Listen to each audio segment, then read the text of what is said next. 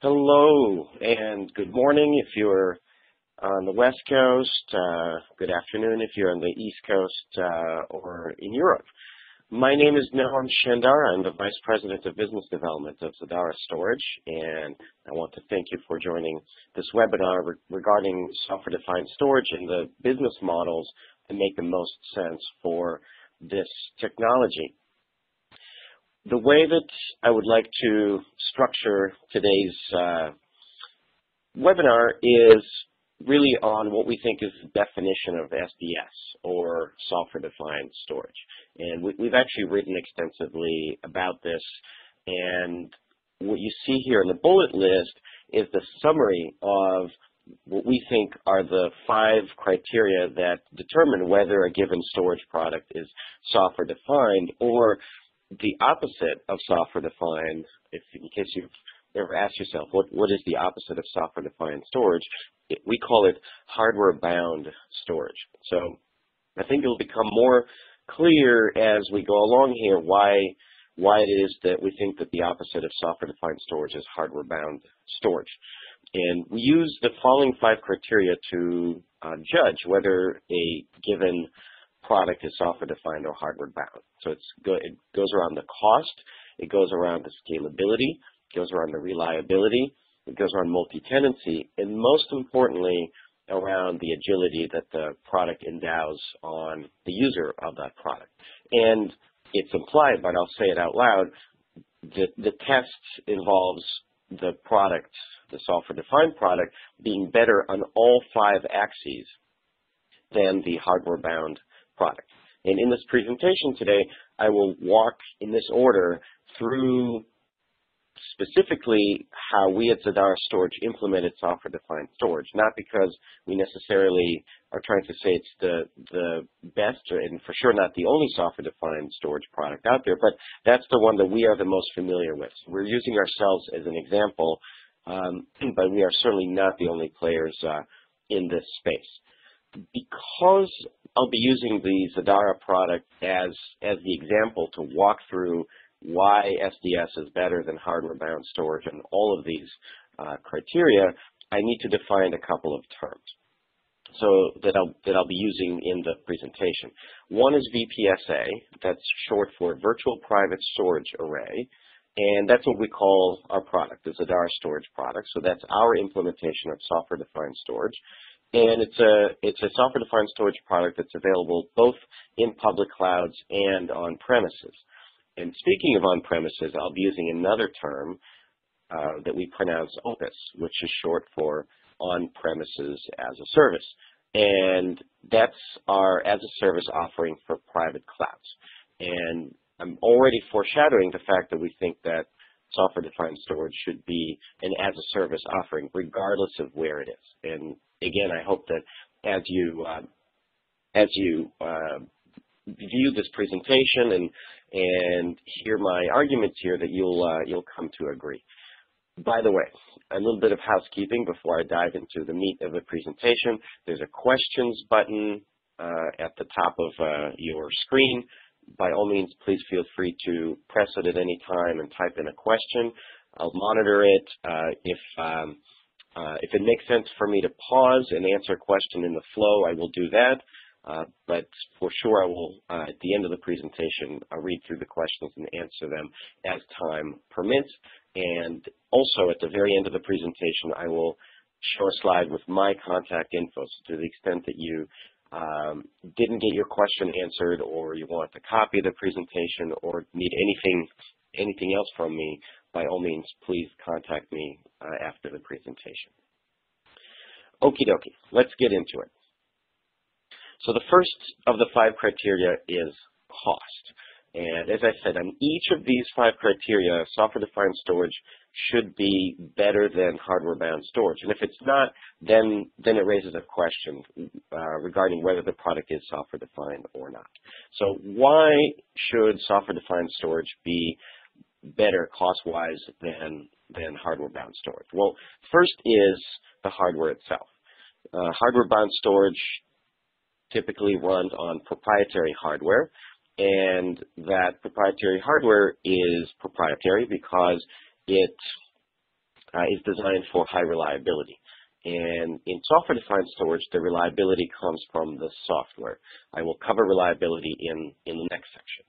So sticking with cost for the time being, software-defined storage should be able to run not only on standard components, but really on the most cost-effective, most mass-produced components available. So in this case, if you look at the hardware that VPSA runs on, it's completely standard, off-the-shelf servers, Intel-based servers with completely standard drives, be they SSDs or rotating media, completely standard Ethernet, 10 or 40 gigabits, using standard switches, standard NICs, standard cables, and so on and so forth. And in our case, also making use, where it makes sense, of free open source software. All of these things bring the cost down.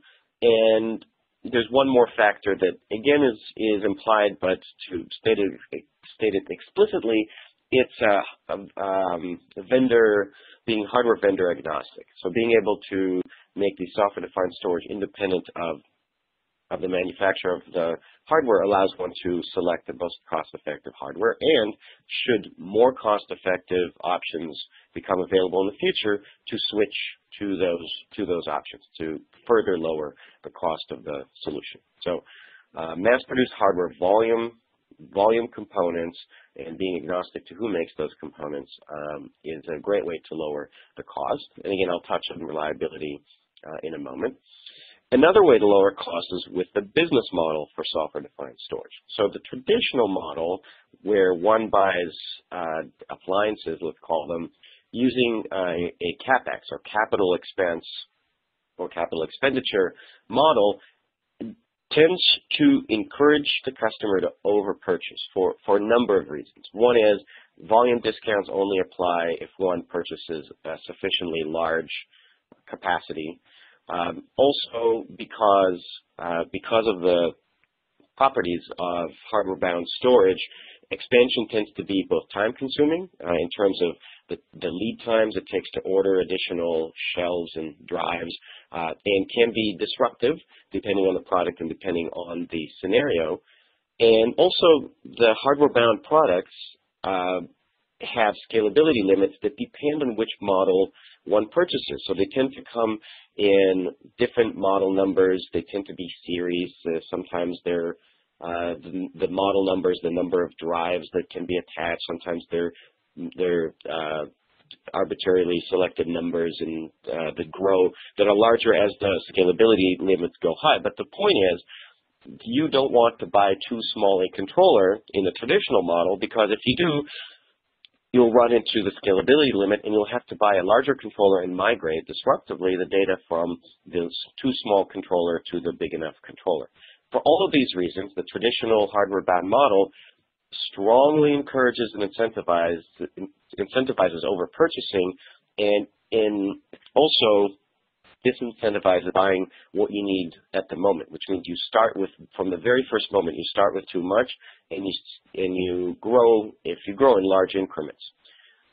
That's inefficient, because that's not usually how storage is consumed. Storage is consumed in usually linear or slightly faster than linear fashion, and it doesn't necessarily have to start with large capacity, and it can grow from rather small to rather large over the course of a number of years.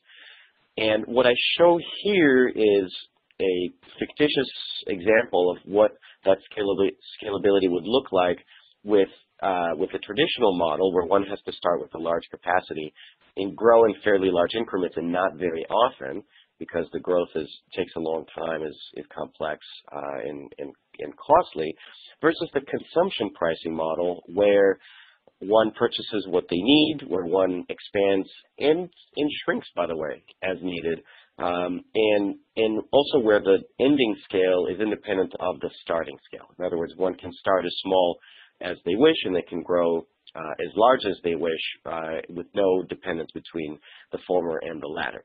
What this does, for this fictitious example, is that the capacity that one actually is using is much less with the picture on the right. The picture on the right has more than 35% improvement versus the picture on the left.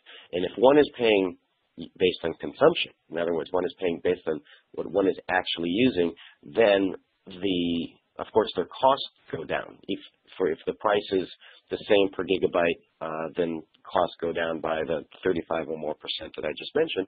But even the prices could actually be a little higher per gigabyte and still provide significant savings versus the traditional model. Not to mention agility, and I'll talk about agility in a later section. So the pricing model for SDS, because software-defined storage tends to be much more flexible, should also be very flexible, or else value is lost in the transactions. In other words, it's another way of saying selling new technology using an old business model may not make very much sense. There's more to be said about cost savings with software-defined storage. Software-defined storage, because of the nature of it, can be remotely monitored and operated, much more so than traditional storage, because it's designed to be driven by APIs, by automatic commands, and so on and so forth. And I'll show you a little bit under the hood in a coming slide. Because of this, and assuming that the storage is remotely managed, then it can be provided as a complete service, right? So it would solve the problems that you can see here. So with traditional hardware-bound storage, and this is an aggregation of feedback from customers regarding their experience with traditional hardware-bound storage. What they say is that they like what their storage array does for them. In other words, they're great products. They're reliable, they're fast, they're compatible, and they can be configured to run any given application. That's the good. But what one has to do for them can be quite painful. We talked about the CapEx model.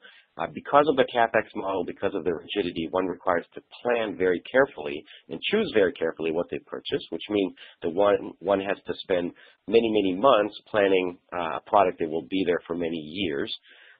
We talked about over-purchasing. Also, there's, of course, the day-to-day maintenance of the products.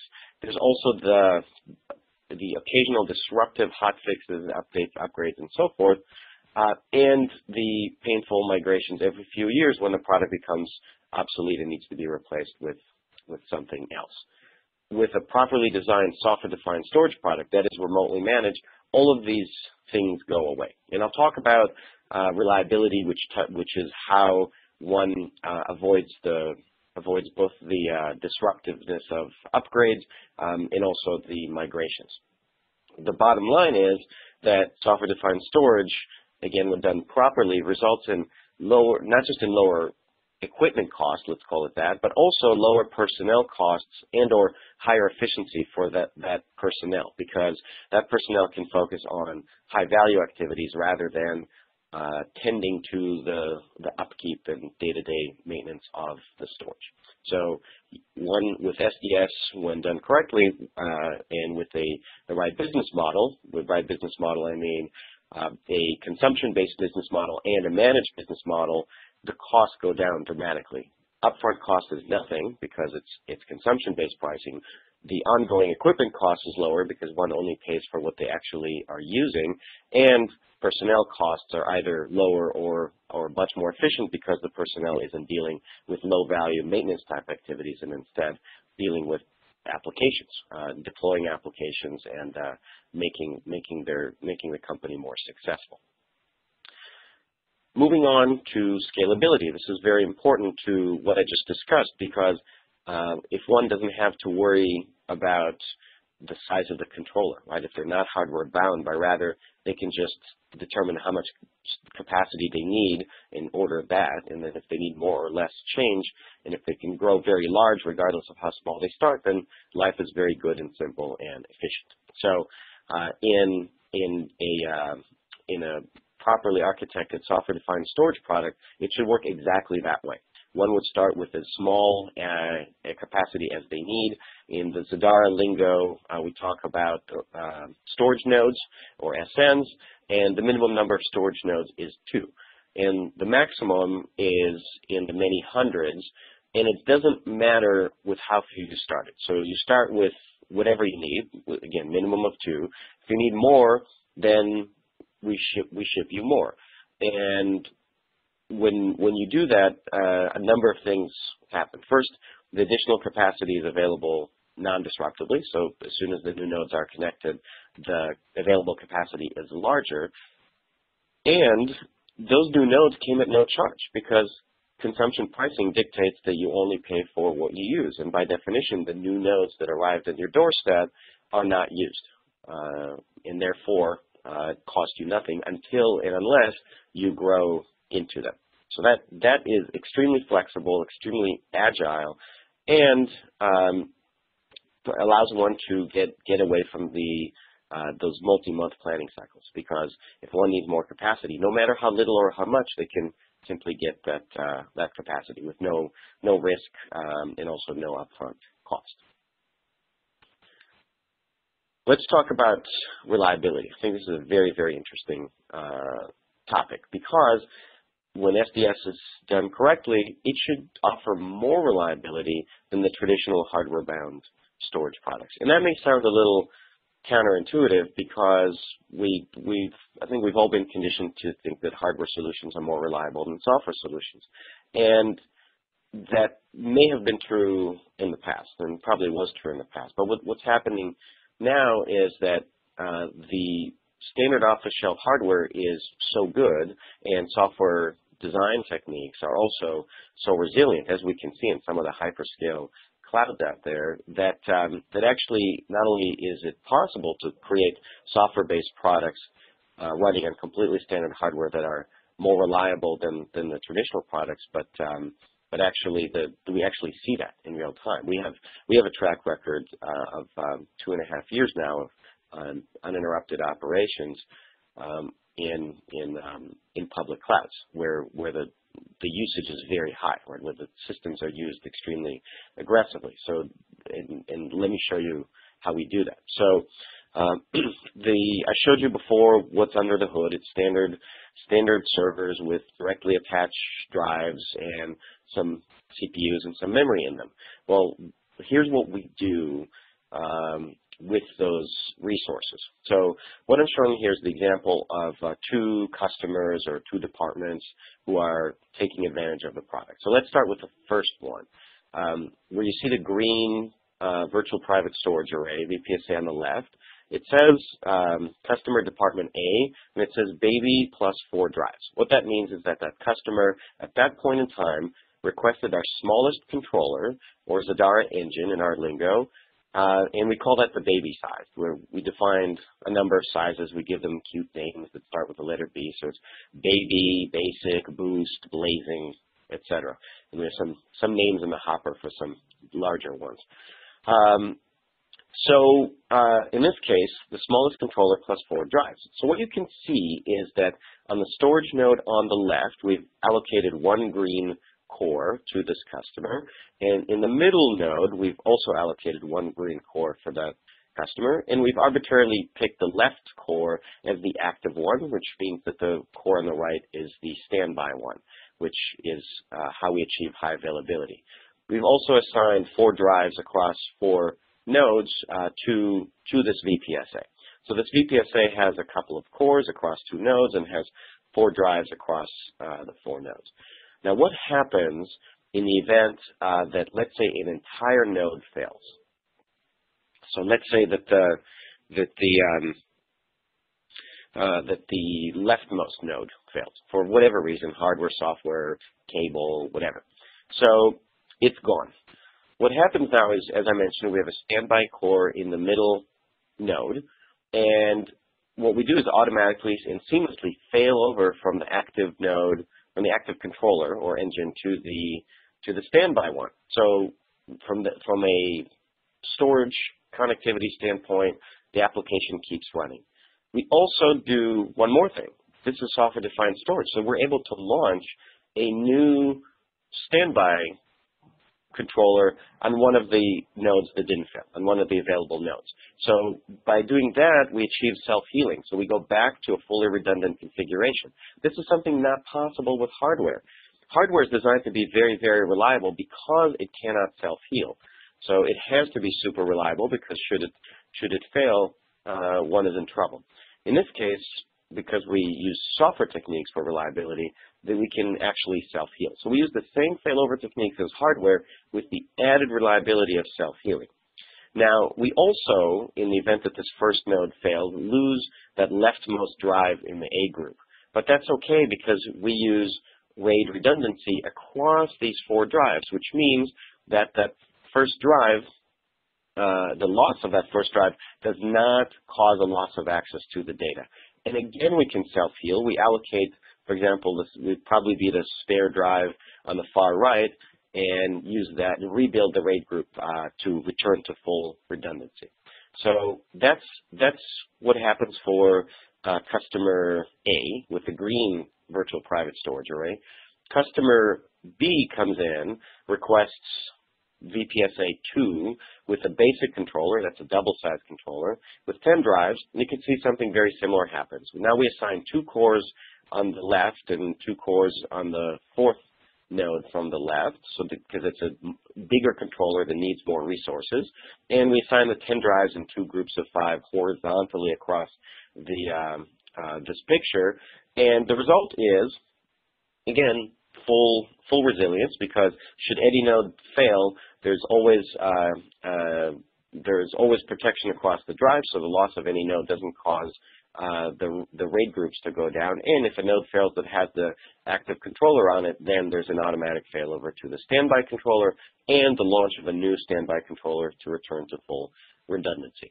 So that's the resilience that software-based architecture, and specifically here software-defined storage, provides. That is not possible with a hardware-bound product. And thanks to that, and I mentioned we have the track record to show that this actually works over the course of several years. That's what allows us to provide our customers a 100% data availability service level agreement, or SLA, because we know that the system will remain up and running in the face of very serious failures, and will even heal itself in the face of those issues. All right, let's talk multi-tenancy, because you may have noticed in what I just described that there's very nice isolation among the customers. So because I don't share drives among those first 2 customers, and because I don't share the cores and memory across those first 2 customers, then those 2 customers can't interfere with each other. There's nothing that customer 1 can do to slow down customer 2. There's nothing that customer 2 can do to slow down customer 1. And that's true regardless of how many customers there are. So if I add a 3rd customer, the same happens. That customer gets his or her own drives and his or her own CPU cores and his or her own memory. And again, now these 3 customers are completely isolated from each other. And even though they're living within the same boxes, in this picture, there are only 2 storage nodes, and we have 3 customers. So by definition, they're sharing chassis, if you will. They are not interfering with each other and cannot, and there's nothing that they can do. And perhaps even more than that, the customers are not commingling their data, which for many customers is rather important. They don't want their bits sitting next to somebody else's bits. And even more than that, because they know that they don't share drives, be they SSDs or hard drives, rotating drives, because they don't share those with any other customer, they know that they can actually, if needed, take their drives away. For example, let's say that a customer of ours wants to move the data from an East Coast data center to a West Coast data center. Well, they can physically do that by having us move the drives and ship them from one location to the other. And by definition, this doesn't affect any other customer, which means we're happy to oblige if that's the customer request. So performance isolation and privacy are 2 very important things in multi-tenancy, and are part of what differentiates multi-tenancy done right from poor multi-tenancy, and is much more easily done with software-defined products. And really, most of the point is, of course, you could try to do something similar with hardware products, but it would not be as flexible. And also, you would need a pair of controllers, which are very expensive for each customer. And here, because the controllers are software-defined and can be rather small, down to a single CPU core, then it's easy to have many customers live within a small number of chassis and yet be completely isolated from each other.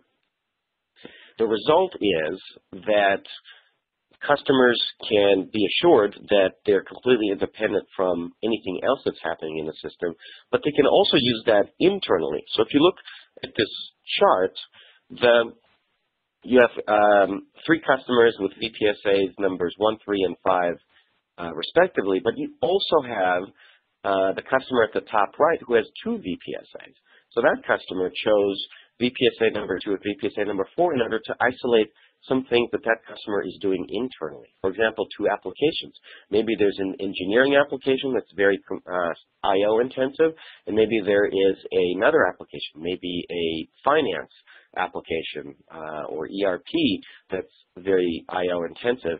And the customer at the top right doesn't want those 2 applications to interfere with each other or slow each other down. Well, it's then trivial to create 2 VPSAs, run application 1 or A on the first VPSA and application B on the second VPSA, and know for sure that those applications cannot interfere with each other. That's the beauty of multi-tenancy done right. And again, it's something that comes from a properly built software-defined storage, and something that is not possible with the traditional hardware controller-based architecture unless you buy multiple boxes, multiple controllers, which is expensive and inefficient.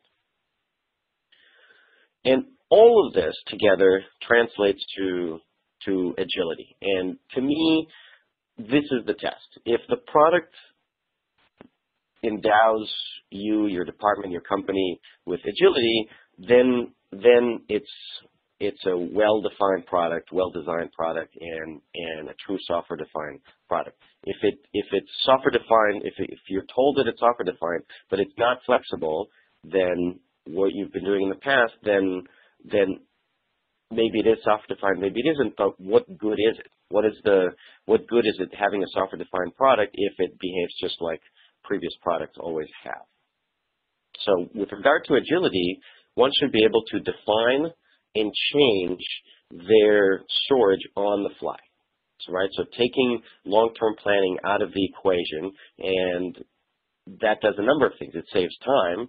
It allows one to focus more on strategic things, like, again, figuring out how best to serve the business goals of the company. But it also does another thing. It allows one to be very responsive to new requests, to unplanned requests. So if one is able to define storage arrays in a minute or 2 and deploy them and run them in that same time frame, then one can react very quickly to new requests. So toward that end, the way that one procures or provisions virtual private storage arrays through a very easy web portal, where one would name the VPSA, one would select the size of the Zadara engine. That's the line near the middle that says select Zadara engine. Again, these are the different size controllers where we gave them the cutesy names, Baby, Basic, Boost, Blazing, where, by the way, importantly, one can later change at any point in time to a larger or smaller engine, not disruptively, right? So if I can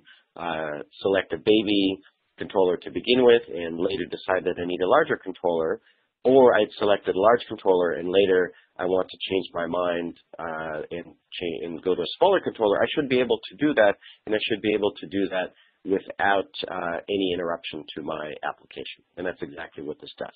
You can also see that below the Zadara engine selection pull down, there are the drives. So this is where one selects the physical drives that they want for their VPSA in real time, right? So the best of the isolation with the best of agility. So you can get dedicated hardware resources, but in real time, on demand, thanks to the software-defined architecture.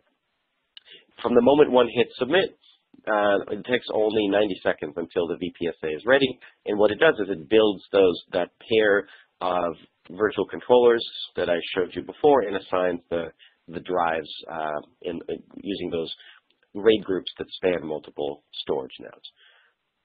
By the way, the same product is available in a number of public clouds. Because that product is so flexible, it's quite ideal for cloud customers who need enterprise-grade storage at places like Amazon Web Services, Microsoft Azure, Cloud Sigma, Dimension Data, and other clouds around the world. So in this way, one is able to use the exact same paradigm to provision the PSAs using the same dedicated resources, the Zadara engines with dedicated cores and CPUs, and the physical drives, both SSDs and hard drives, at those public clouds using the same Zadara software running on those same standard servers that I showed in the very beginning of this presentation. So same experience everywhere you go, whether it's on premises or in public clouds or even a number of co-location facilities around the world, for a total of 31 public locations plus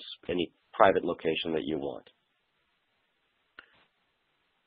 We get sometimes the question of whether the Opus, the on-premises as a service offering, the same as a flexible lease, which is what many of the traditional storage companies provide. And the answer is a resounding no. And I just wanted to highlight that to avoid any confusion, because software-defined storage done right should be truly agile and have a consumption model. And whereas a lease is a financial arrangement around a traditional model and a traditional solution. So here's why it's different. First of all, the minimum term. Leases are measured in years, whereas Opus is a 6-month commitment. By the way, in clouds, in public clouds, the commitment length is just 1 hour, so it's even more flexible. The lease is a fixed model for base capacity, and a flex lease provides some flexibility above that base capacity, but not below. So one is committed to the base capacity, which is large. And of course, Opus is purely paid for consumption. Because the product is flexible, you only need to order what you need now with Opus. With leases, it's the same hardware-bound storage, so you still have to over-provision, as I described in the beginning of the presentation. Expansion is easy with Opus, not easy with the traditional products. I think this next line, fully managed, should be in big, bold letters, because that's the main difference. The Opus is fully managed by Zadara on behalf of the customer, again, because of the software-defined architecture that lets us very easily remotely monitor, manage, operate, and keep up the health of the product.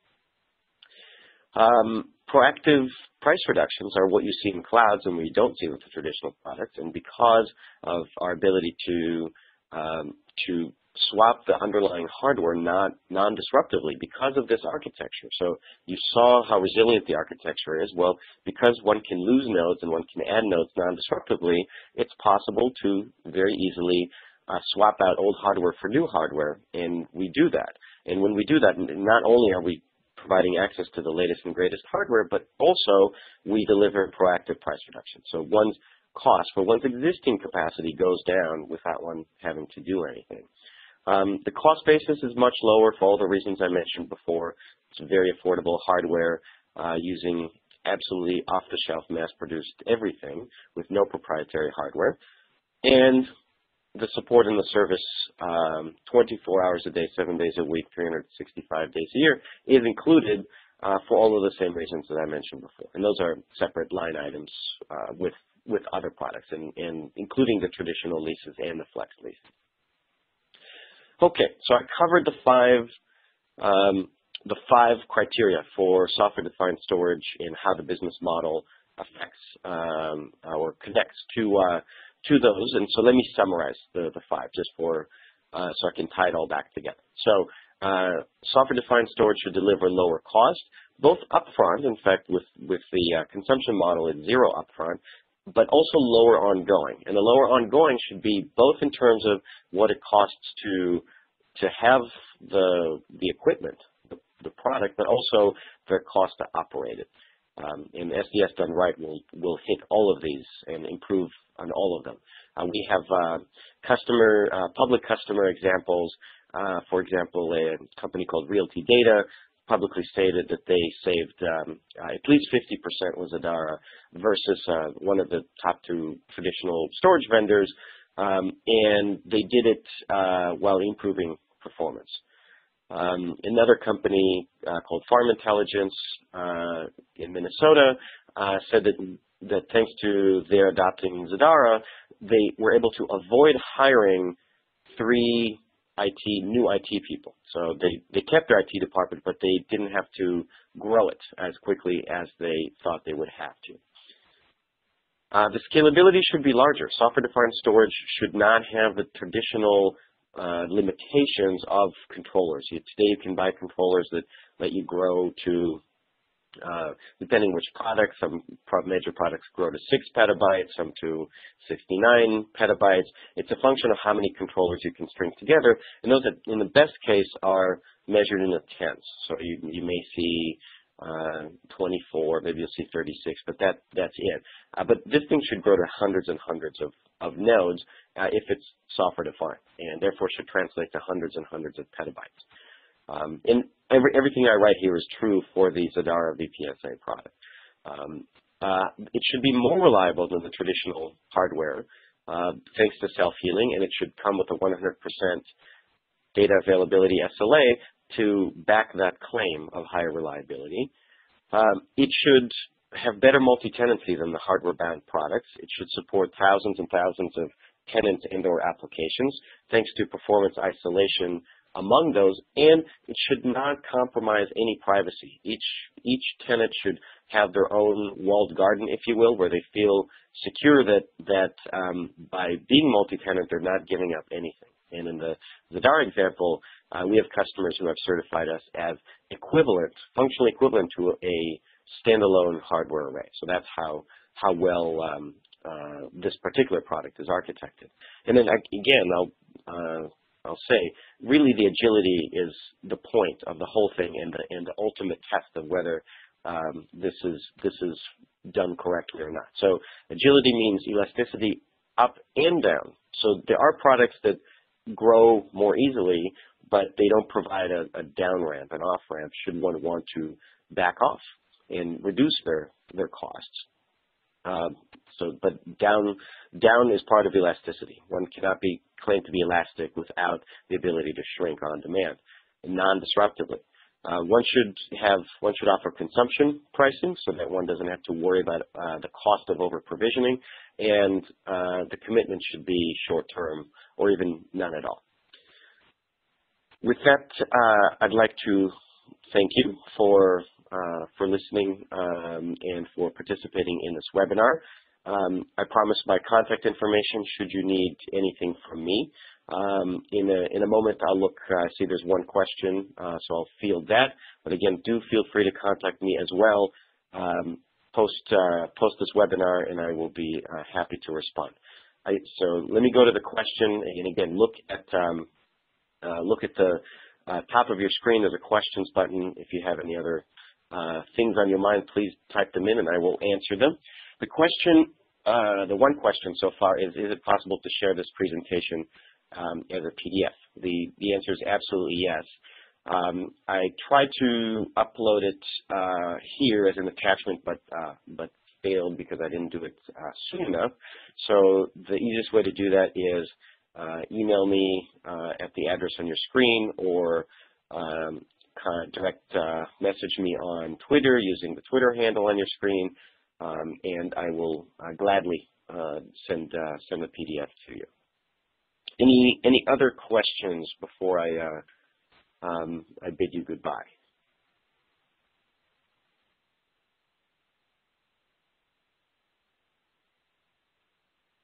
All right, so I'm not seeing any more questions come in. Again, thank you very much for your time. I hope this was useful for you. Please feel free to contact me. Have a wonderful day, afternoon, evening, wherever you are. Thanks very much. Goodbye.